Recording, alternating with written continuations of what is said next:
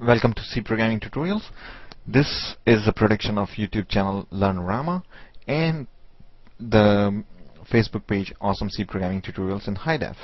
If you haven't subscribed to this channel, I would appreciate that you do so and become a fan of Facebook page as well.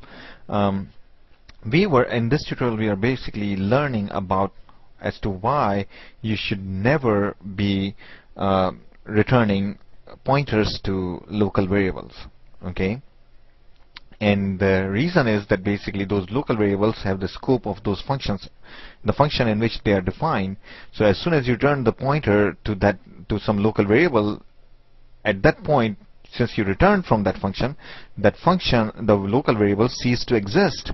And then caller, if it starts using those pointers, they don't mean anything and they're pointing to garbage, and all the program will stop running, will misbehave, and you will not be even able to tell why it's misbehaving, because the compiler will compile just fine and you will be running, and unless you know that you cannot do that, you cannot basically pass or return a pointer to a local variable, you excuse me, you won't be able to debug the program. Anyway, so let's see.